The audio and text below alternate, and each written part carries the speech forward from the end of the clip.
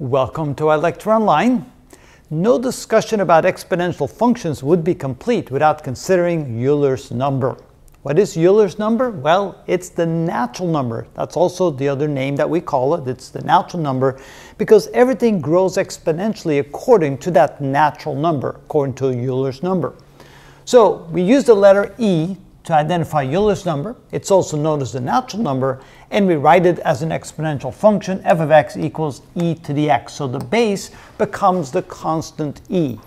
Now, e is indeed a constant. Whoop, a lot of activity with our two doggies. All right. So e is a non-ending decimal. The first so many decimal places, let's say 2, 4, 6, 8, 10. The first 12 decimal places are 2.718281828, and it just keeps on not repeating forever. So it's about 2.7. Now, we sometimes also write our exponential function, f of x, as e to the cx, where c is another constant, because as c becomes bigger, the function grows more quickly. As c becomes smaller, the function grows more slowly. Now, if you write the function f of x equals e to the x, whoop, that should be an x right there, it looks kind of like this. Now, notice that the function will cross the y-axis at y equals 1, because when x equals 0, e to the 0 is going to be equal to 1. And then, of course, you can see the exponential increase. When x equals 1, y is e to the 1 power. When x equals 2, y is equal to the 2 power. When x equals 3, y is equal to e to the 3rd power. So you can see that it continues to grow much more quickly as it goes on. So e to the 1st power is 2.718. 7.389 is e to the 2nd power. A little over 20 is e to the 3rd power, and so forth. Now, of course, we mentioned that we can sometimes use the function f of x equals e to the cx, some other constant. So here I have three functions.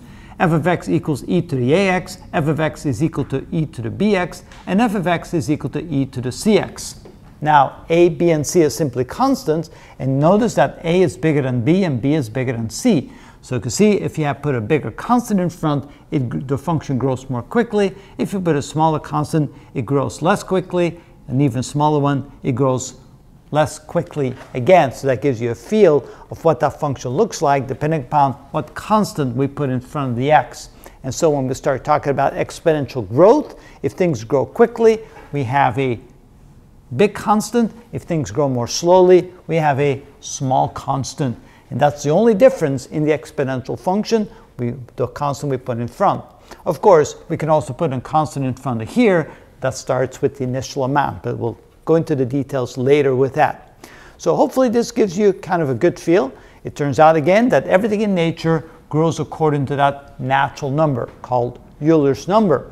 And that's why this is such an important function, and we'll get into where that function came from, and we will show you mathematically where this number came from as well. You can actually calculate it if you like, and we'll show you how to do that in some later videos. And that is the answer to what is Euler's number.